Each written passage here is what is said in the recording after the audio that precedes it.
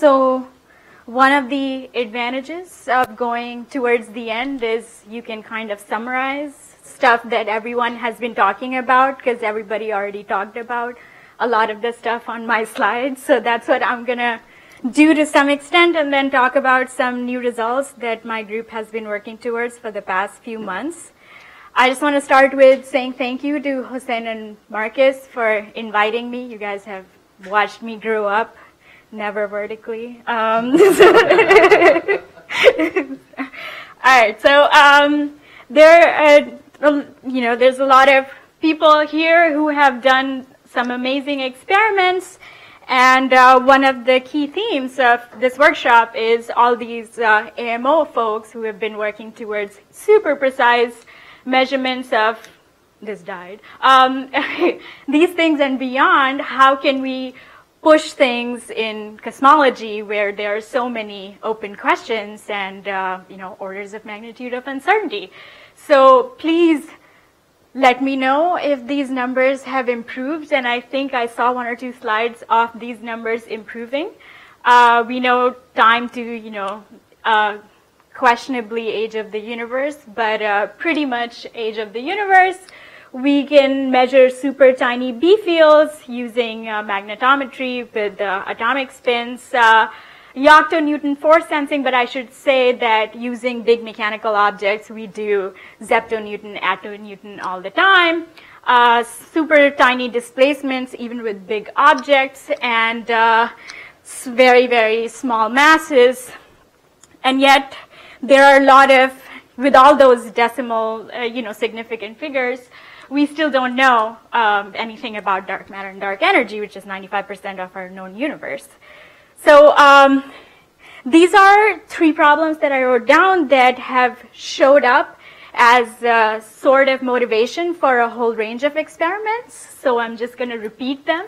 There are a couple of what I would lump them together as tuning problems in physics. One is the hierarchy problem. Why is gravity so weak? So quantum gravity takes over at Planck scale, which is 16 orders of magnitude below electroweak. Why is that the case? I don't know. Do you? But this is the motivation of doing, big G things with little objects. The strong CP problem. Why have we not seen any violation of CP symmetry for strong nuclear interactions? And it may have implications in baryogenesis. Basically, why is there more matter than antimatter?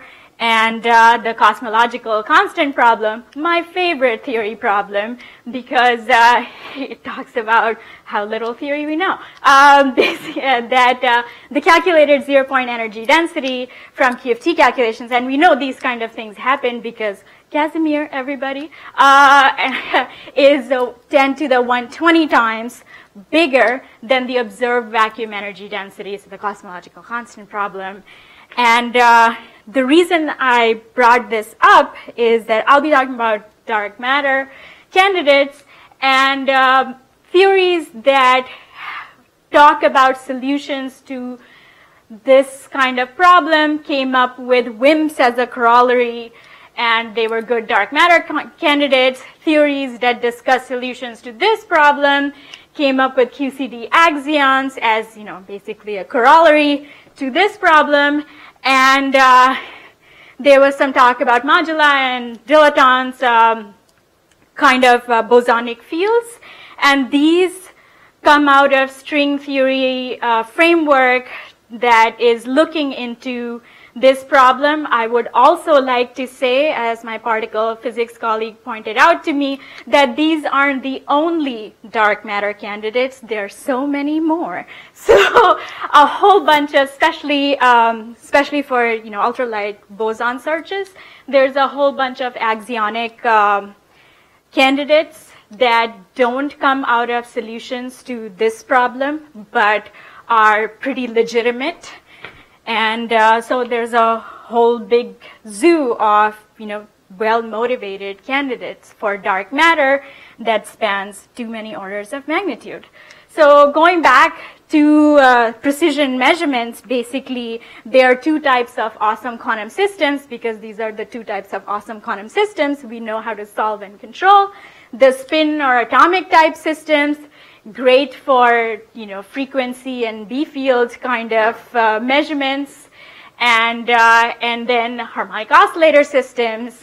And today I'm a completely harmonic oscillator girl. I will only talk about mechanical systems. And these are great for, force sensing. You talked about acceleration sensing, 10 to the minus 9 g per squared hertz, and small displacements and small masses. All right, so Dave already brought this up. There's a whole bunch of mechanical systems that people have been working on. And I'll be talking about pretty much things in this regime and how they can be used to constrain some of the parameter space for some dark matter candidates.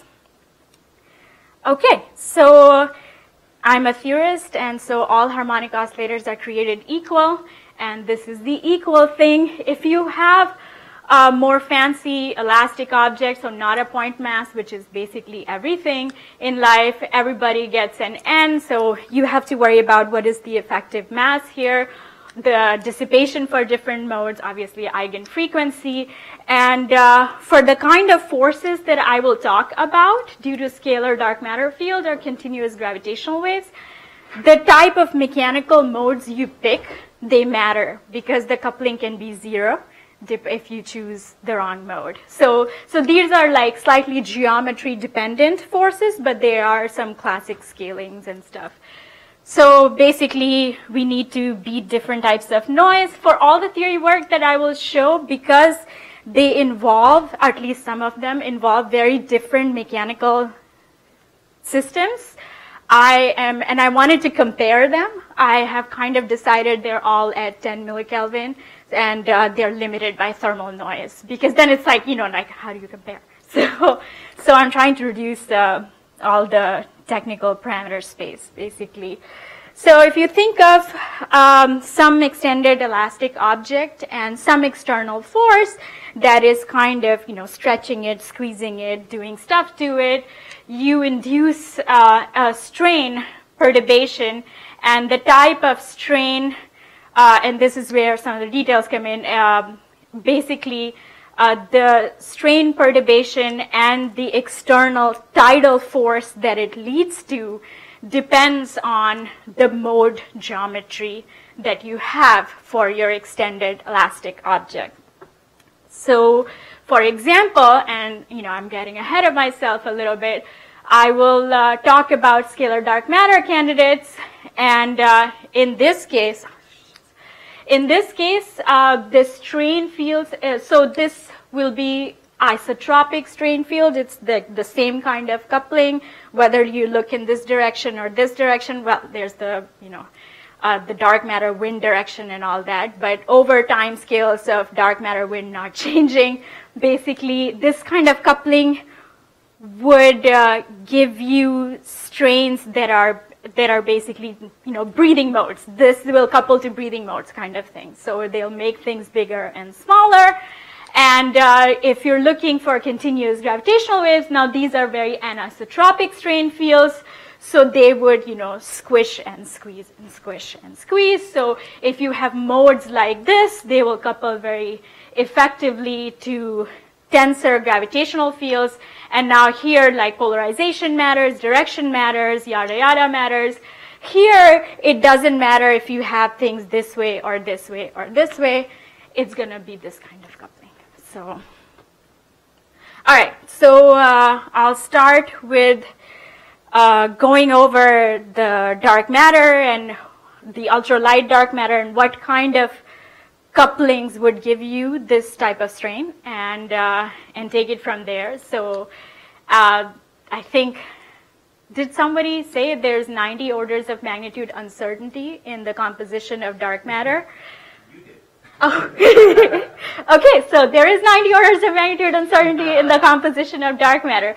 It can be a giant black hole for I don't know, probably not just one giant black hole, but like a few giant black holes, and it can be much, much, much, much lighter than neutrino.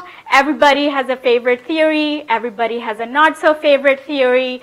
What I will be sticking to this 10 to the minus 12 to 10 to the minus 8-ish eV mass range for dark matter. There's a few well-motivated candidates. And this is the kind of mass region that can be explored by mechanical devices. If you want to go lower, and I think there are a bunch of talks about clocks or atom interferometry, things like that, to go low, higher. Jake Taylor, you had a talk about big masses, and I think like those will have to be impulse, and obviously above that it has to be something astro. So there we go. For masses, so this is, I just wanted to go through this because I want people to realize what kind of hand wavy approximations go in there. This has nothing to do with particle theory. If you have mass less than 10 eV and like mass frequency is just h bar omega equals mc squared, so people just switch things around. Unfortunately, particle physicists like C is 1, so you can never do dimensional analysis just to do sanity checks. But anyways, so for masses less than 10 eV, dark matter must be bosonic, or I should say dark matter in our galaxy close to us must be bosonic, because otherwise the Fermi velocity is bigger than the galactic escape velocity, so it won't be there. And we know there's some dark matter around us, or do we? Okay, so if it is less than 1 eV, then the interparticle distance becomes comparable to the thermal de Broglie wavelength, which means this bosonic dark matter would start to behave like BEC, and so instead of thinking about them as particles, as we always have, we can easily start thinking about them as a coherent wave, where the frequency is given by the mass, so these are interchangeable basically.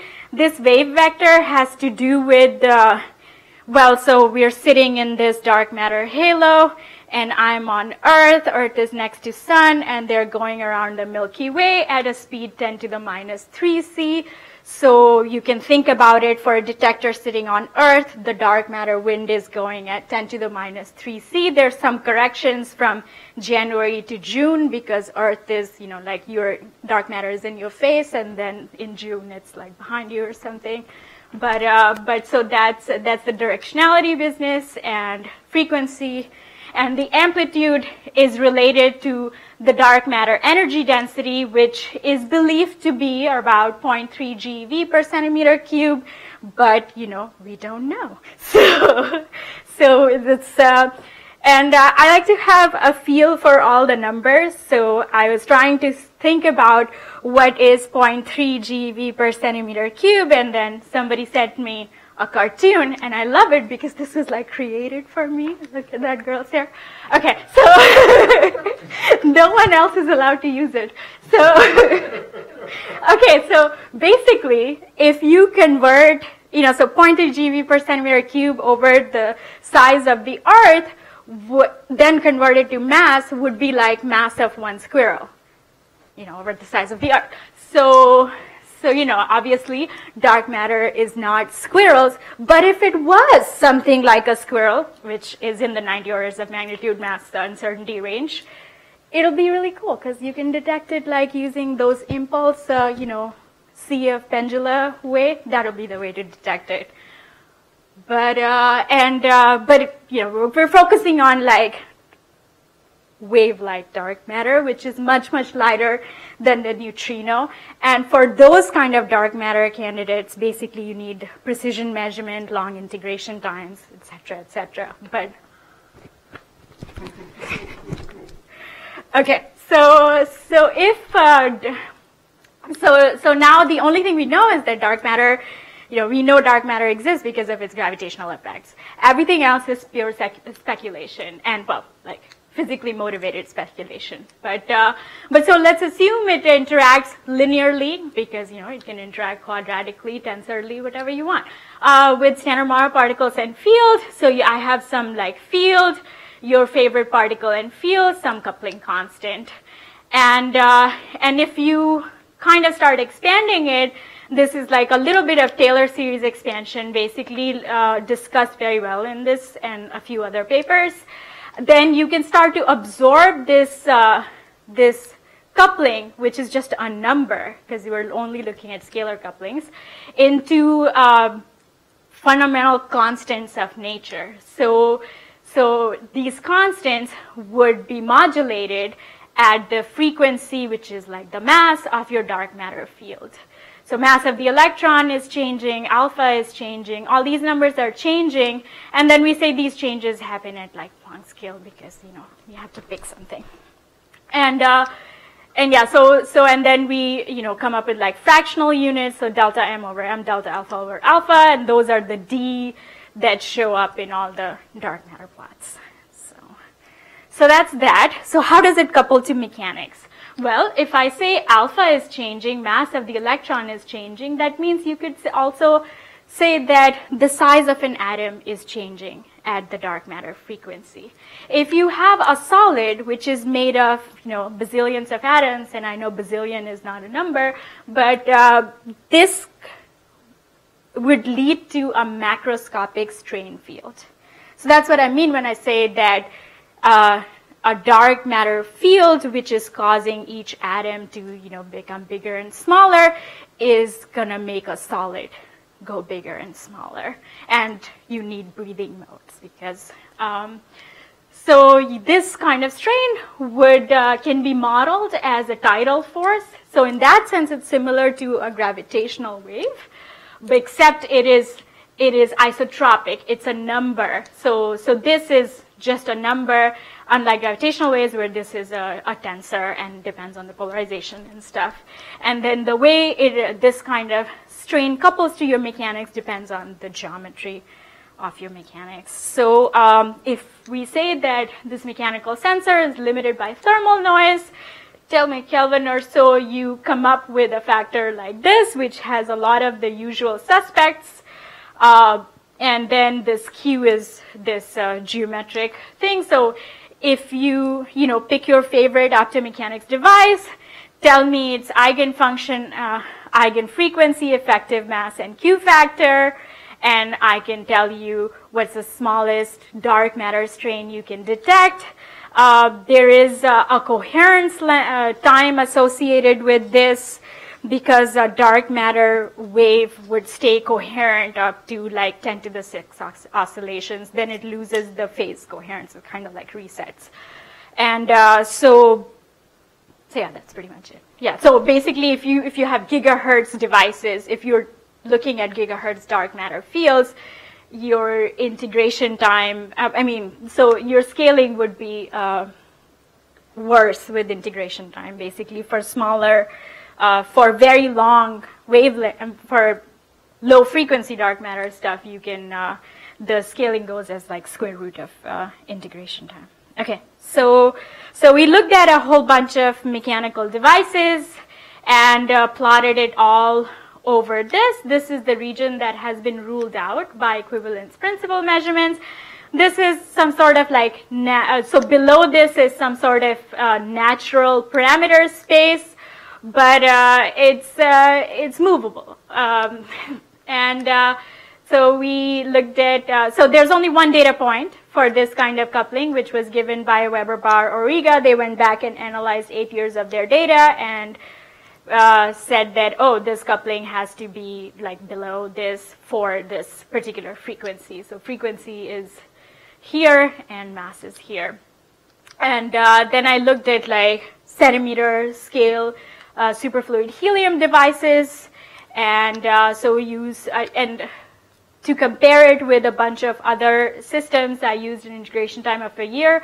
But I would like to say that for some of these systems, you start to enter parameter space that has not been ruled out by EP tests with like 1 day or a few days of integration time. So, so there are quartz bulk acoustic resonators, micropillars, except if they are no longer micro, but more like milli or centipillars, and phononic crystal devices, if they are no longer in the gigahertz, it's just not going to happen, like bigger megahertz-ish. So basically, what I'm finding is that if you want to be in this interesting region, then you need devices that are bigger than millimeter, more centimeter scale stuff.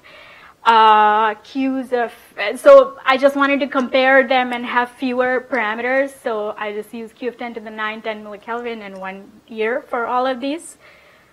And some general considerations, things we found after making all the mistakes is you need large mass. There is no way around it. You need basically microgramish or more. So a bunch of atoms and a lot of these things, not going to work.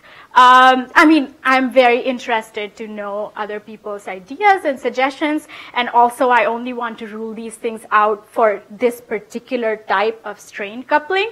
There are other couplings that come from other couplings to, couplings to other standard model particles and fields. So I wouldn't rule them out just for this particular thing.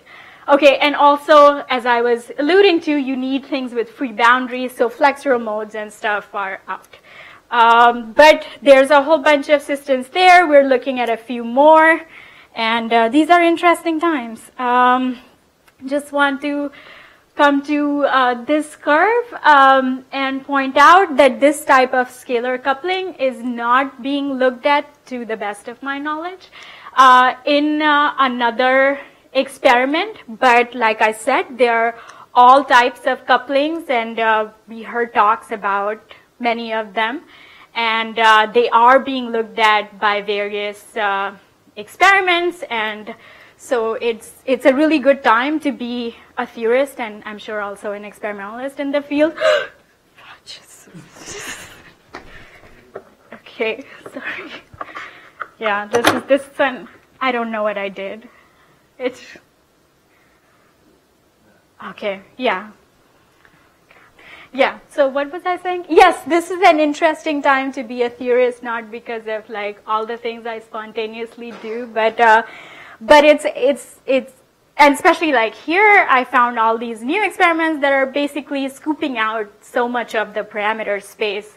It's super impressive. It's an interesting time to look at precision measurement systems and not so precision measurement systems to rule out so much of the dark matter parameter space. Okay, so changing gears a little bit, I will not talk about dark matter anymore. I'm going to talk about some continuous gravitational wave detection using a specific type of optomechanical system, superfluid helium. And okay, so I can just skip this slide. We know gravitational waves exist, but so far the only gravitational waves we have seen are from these binary inspirals of two black holes or two neutrons. Has there been a one black hole, one, okay, sorry, not, and also one black hole, one neutron star. So basically binary inspiral last few milliseconds of compact objects. They're the only gravitational waves that have been seen, but there are sources of continuous gravitational waves. Specifically, I'll be focusing on pulsars that generate, or technically tiny mountains on pulsars that generate coherent continuous gravitational waves at very well-defined frequency. So if there's a tiny mountain on a rotating neutron star, then you would have gravitational waves at twice the rotation frequency of the neutron star. So you know exactly what frequency to expect the gravitational wave at. So you can build a narrowband detector, a resonant mass detector, that scans that particular frequency very well. So just to get, well, obviously the strength of these kind of gravitational waves is going to be much, much smaller than, a binary inspiral, which is such, a lot more violent event. So if you just want to get like an order of magnitude thing, then you pick your favorite pulsar, the Crab pulsar, because it has pretty pictures. And if we assume that all the slowdown of Crab pulsar or any pulsar is converted into gravitational radiation, which we know is not 100% true, then the power would be 10 to the 31 watts, which is a lot of power, even 2 kiloparsecs away. You would have nanowatts per meter square. But, if this was light, everybody can see it. Your detectors would see it pretty straightforward, but it's a gravitational wave. It doesn't do anything except change the metric, and it changes the metric by 1 part in 10 to the minus 24. That's, yes? Sorry, is this the closest pulsar? No, I found some closer, but this is, the slowdown time is pretty large. Also, it's like popular, it has a name. If I had said like J1234B, that doesn't have the same ring to it. It's also young, right? It's also, yeah, which is why like there's so much happening. The slowdown is pretty fast, and yeah, so thank you. But this is why I knew so much about pulsar. I learned a lot of pulsar astronomy and then never got to use it again. So yeah, so this causes, so 10 to the minus 24. 10 to the minus 24 is less than a millimeter over size of the Milky Way. So you're trying to detect small changes in length of less than a millimeter over the size of Milky Way. However, it's not super hopeless, because that mountain on your pulsar is going to stay there forever. It's not like and over, right? So you can integrate for longer times and bury your noise floor. And you know what frequency the signal is coming at. And, you know, if you think it's gonna like, you know, frequency flip or something, you can always monitor it using a radio telescope. But this is a bad one, but the millisecond pulsars are gonna stay there for relatively forever. Okay, so resonant mass sensor for gravitational waves, it's not a new story. They have been around forever. This is basically the Weber bar. But what we proposed was if you make a Weber bar out of superfluid helium, and as you pointed out, David, it's an amazing material. So you can get away with much smaller masses, which makes seismic and acoustic isolation a lot easier. Because you can have much larger Qs and much lower temperatures, there is a huge advantage there. You can use, this died? Yes. You can use a whole bunch of optomechanical techniques to increase the line width. You can, so this basically by using superfluid helium, the elastic modes as your frequencies, basically you can tune the pressure and the frequencies of all your modes, acoustic modes shift. So you have frequency tunability while retaining high Q factor. So you can focus on one pulsar and, you know, hours later focus on another one, just tune your resonance. And the super high Q factors are because of some well-studied processes in helium. The losses that Keith Schwab's group looked at were limited by 3 phonon processes. And so this measurement was done at 44 millikelvin. The temperature can go lower. And helium-3 impurities, you can use isotropically pure sample to get much lower Qs than what was measured here. And it's, yeah. So basically, you're looking at elastic deformations in superfluid helium, and that's what I was saying. You change the pressure inside the container, and all these modes will shift in frequency.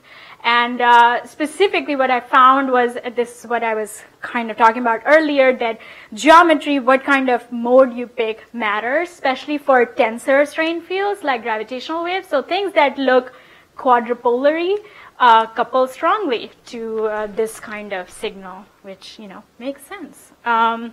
Okay, so the smallest strain you can detect varies with, you know, obviously, so your dilution fridge temperature, frequency, bigger mass, the better, higher Q factor, the better, longer you integrate, the better, and a whole bunch of things that depend on, you know, orientation of your helium bucket with respect to the neutron star and the gravitational wave signal, and some other like directional parameters, basically. But what we found was that for a whole bunch of pulsars, you start to get strain sensitivities comparable to LIGO, things that have been basically start to get sensitivities that are comparable or better than LIGO and come close to the spin down limit for these high frequency millisecond pulsars. So, and obviously integrate longer, get better. I just wanted to show this plot. So this is most of the pulsars that are out there, not all of them from the Manchester catalog, but only the ones LIGO has been focusing on.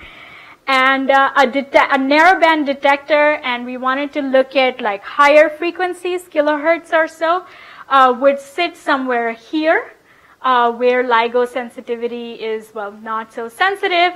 And this is the last result. So this is if all the spin down was coming from gravitational waves, this is where the signal would be. For some things like the crab pulsar, they already got much lower than the limit, and they didn't find anything, which was pretty expected, especially for young pulsars like the crab pulsar. For more stable pulsars in this region, the millisecond pulsars, you expect that a lot of the slowdown is indeed because of gravitational radiation, or at least a big fraction of it is. However, as you can see, like these are more frequency stable, so the frequency is changing at like 10 to the minus 14. So, you know, obviously, if all of it is converted to gravitational energy, tiny strains. However, so this is an interesting system.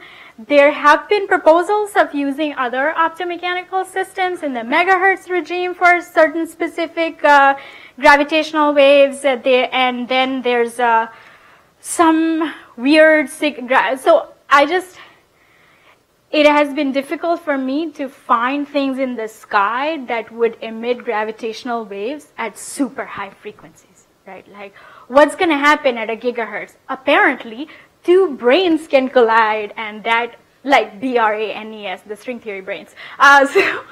And there will be some signal at gigahertz and stuff. And I'm trying to understand some of this. One interesting source for which you would need a tunable detector is, so post a neutron-star merger, there will be a continuous wave signal, which the frequency depends on the two masses involved. And there will be a time scale associated with that sine wave, and that will depend on the composition, the details of neutron star.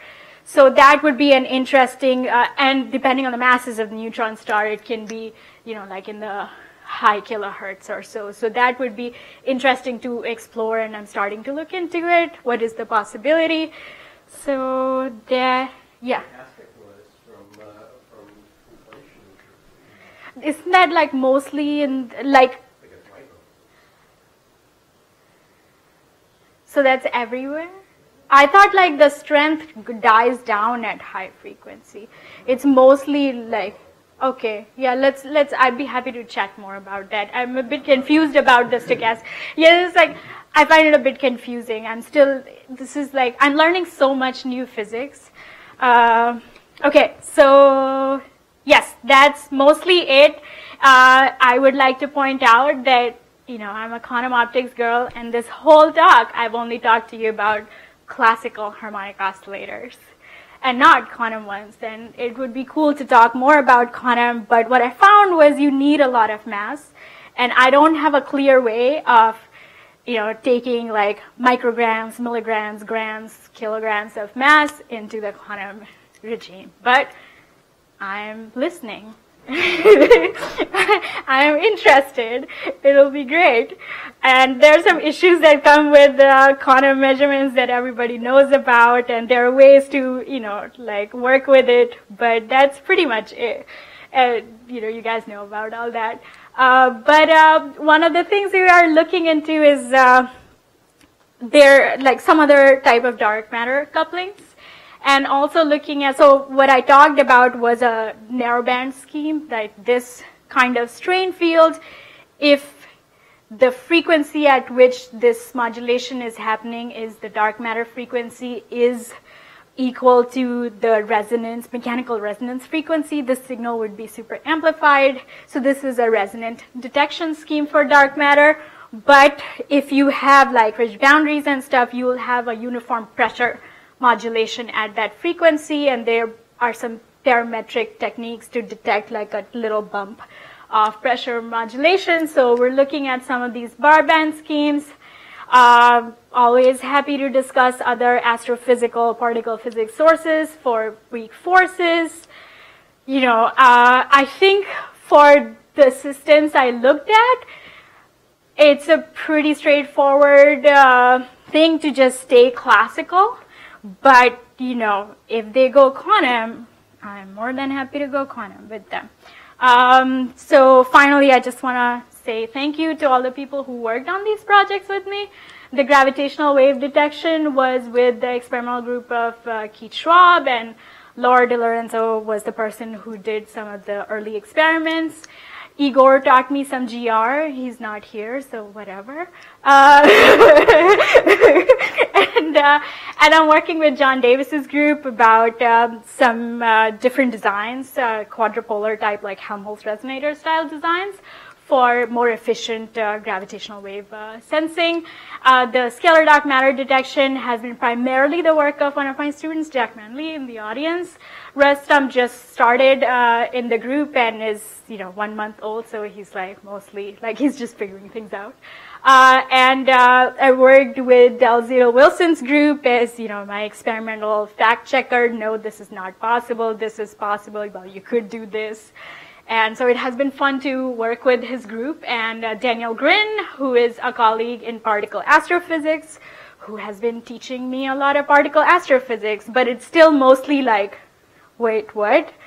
I don't understand. But we're starting to speak some same language. But I can see that there is a whole bunch of projects along these lines now that we're starting to understand each other. So it's really exciting. Thank you for organizing a workshop like this. I learned a lot of new things, and I'm happy to answer any questions.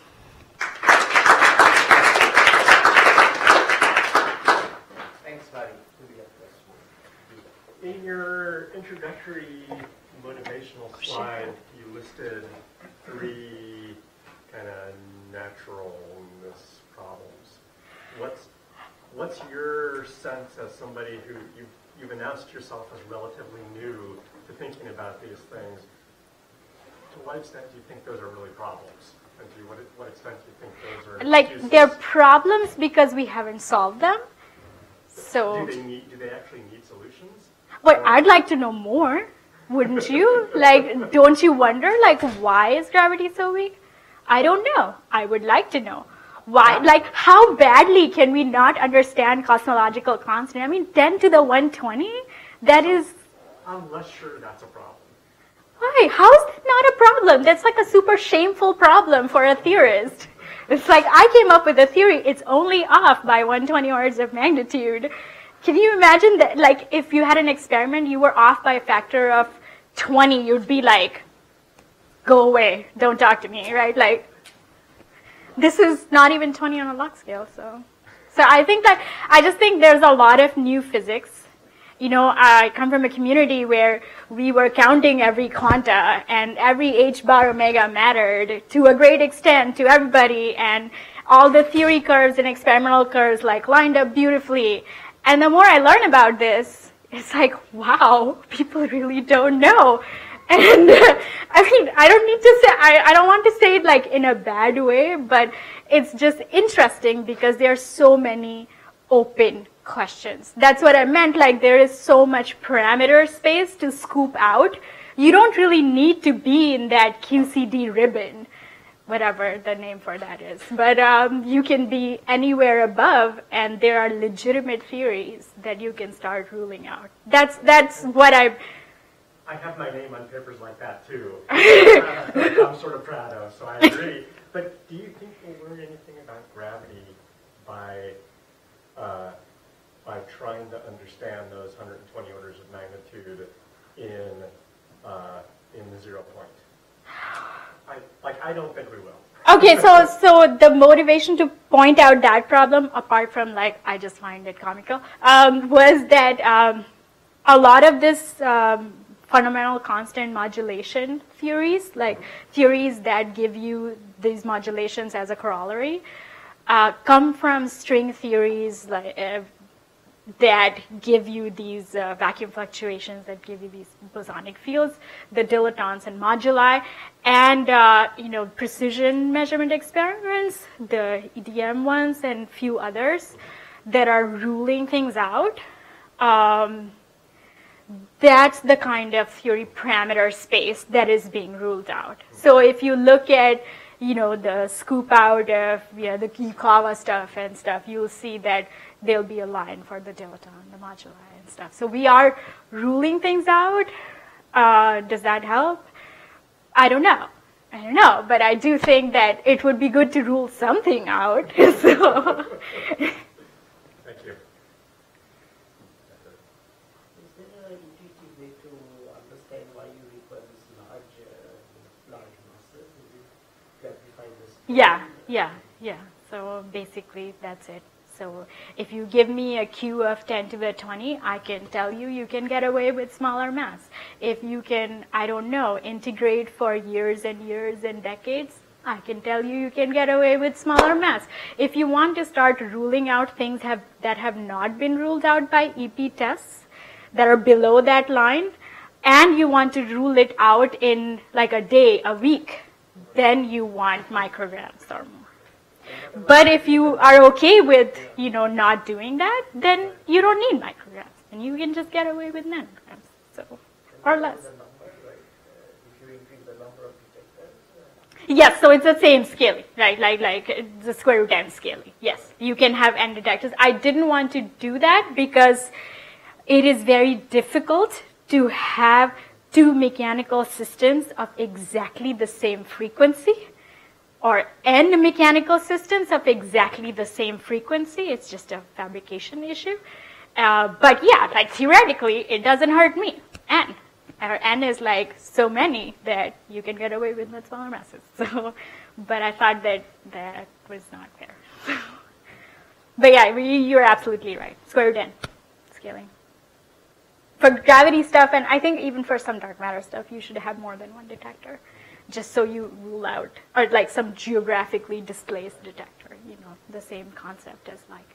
Is there any actual status on the resonant gravitational wave detection? Well, Experimentally? Keith and I talked after many months last week. He's alive and fine. That is definitely good to know. Yes, thank you. Sorry. Oh my God, this is I yeah. He's doing great. But no, we've been talking about some stuff, but mostly John Davis's group, because I talked about how, so for this helium stuff, one of the reasons the Q was that high was I stuck to a cylinder because I wanted to, because that's the kind of geometry they looked at, and that's the kind of geometry like I knew the analytical solutions to. But what I found was there is a huge geometric improvement if you go to slightly different geometries, like things that go like this. Or maybe a levitated sphere. Yes. But you need this type of modes in that as well, and there are sloshing modes like that. So that's what John Davis's group is looking at. They want to like inject strains like this and measure it. And also one of the reasons was in that case, the transducer converting the mechanical system to an electrical signal was the bucket that the helium was in. And it doesn't have to be like that. So they have this other transducer, which is basically like a membrane, aluminum foil or something. And then it's part of like a capacitor plate, basically. So when the pressure is modulated locally, you can measure that. So that was cool, and they are like slapping things together, and we're working with their group.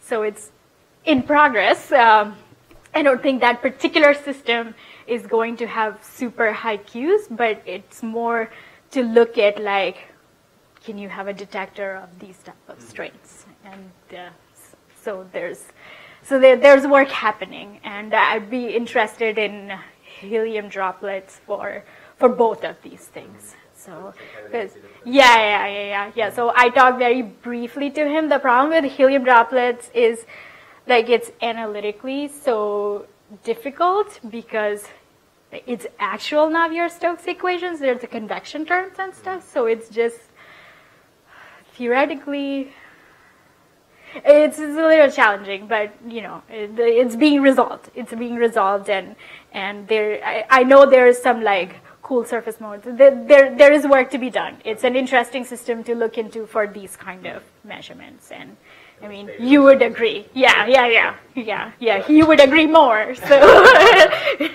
Okay, excellent. Swati, thank you so much.